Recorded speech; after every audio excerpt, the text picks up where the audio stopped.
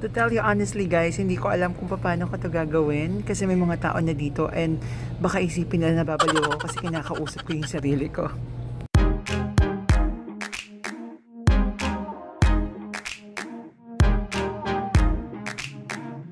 Hello mga beshi ko makikipod at beshi ko makikinis.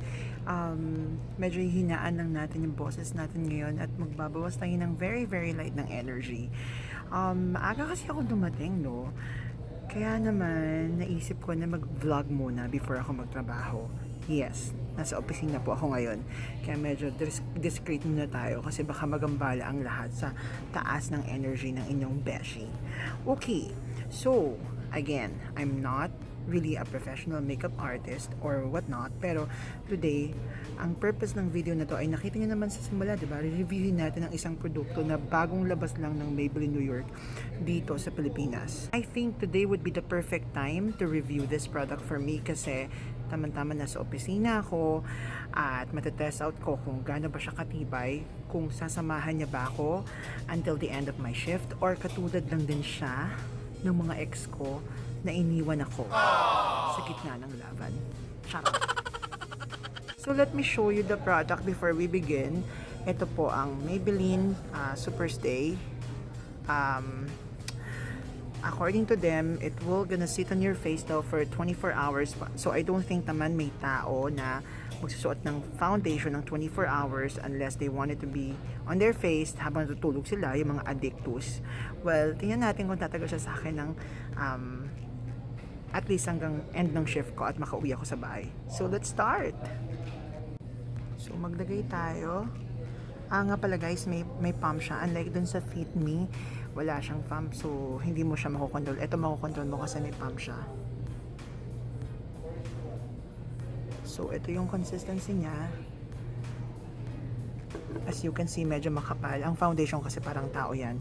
Mas makapal ang consistency, mag-i-stay yan. So parang tao, 'di ba? Mas makapal ang mukha, mag-i-stay yan at hindi yan naalis. Kahit ano pang masasakit na salita ang sabihin mo. So ganun din ang foundation. So let's apply it at least sa half ng face ko. So gagamit ako ng damp sponge para i-apply ito.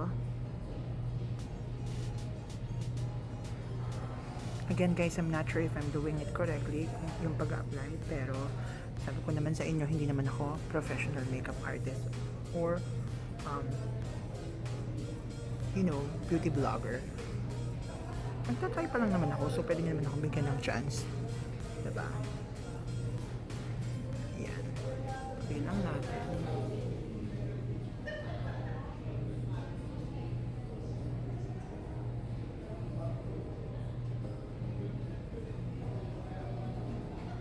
So guys, eto siya sa kalahati ng face ko.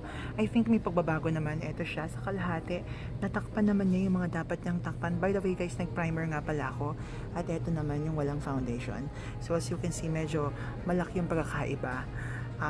Kasi medyo makinis na to mga beshi ko makikipot. While the other side, hindi siya ganun kakinis. Nga pala guys, tama lang pala yung shade sa akin. Kasi this is buff beige. So, akala ko na medyo puti siya. And I guess, mag-o-oxidize pa to kasi lahat ng foundation sa akin nag-o-oxidize. So, let me go ahead and apply it on the rest of my face and then I'll be back. A few moments later. I am done applying it on the rest of my face. So, as you can see guys, natakpan naman niya yung mga dapat niyang takpan. Pati yung mga pimple marks ko, natakpan naman niya. Guys, hindi po wala pong filter yan. Ang medyo nagka-problema lang ako dito is yung mga pinanggalingan ng aking mga pagkalalaking sign.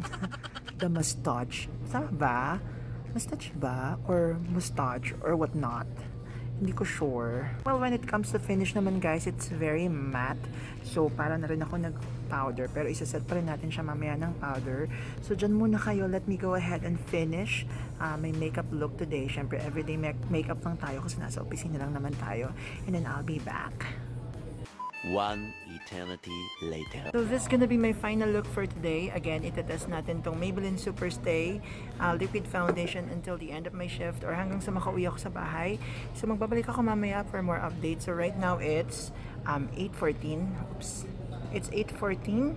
So see you later for more update. Pag may napansin akong kaiba guys, I'll update you. Promise. Many hours later. Hello guys, I'm back. So nakauwi na nga ako ng bahay at nasa mukha ko pa din yung SuperStay liquid foundation ni Maybelline. So it's now 7:23. So almost 12 hours, guys. I'm sorry, more than 11 hours, almost 12 hours siya na nasa mukha ko. Siguro I can say that this foundation is good kasi in all fairness, sinamahan niya ako all throughout my shift hanggang sa makauwi ako ng bahay. If you can see, nandito pa din siya. Medyo oily lang ako sa mga part na lagi naman talaga akong nag-oily, like dito, tsaka dito, tsaka dito. Pero tolerable naman siya. Hindi ako nag-blot for the whole day. Plus, hindi naman siya na-crease. Pero guys, just to let you know, a little goes a long way. So if you were really planning to have one or to buy one, whenever you're applying it, make sure na konti lang kasi bibigyan ka niya talaga ng magandang coverage. Kasi ang tendency pag madami kang nilagay is magki-crease siya or pwede siyang maging cakey. So, yon. Plus, if you have a dry skin, medyo may emphasize na yung dryness sa mukha mo. So, I suggest, before applying it, if you have a dry skin, use a moisturizer. I would say that this foundation is totally different from my ex kasi hindi niya ako iniwan sa gitna ng lavan. At nakikita niyo naman kahit na nasa bahay na ako, again, hindi ako nag-blot, hindi ako nag-touch up ng powder at wala rin namang filter yung camera.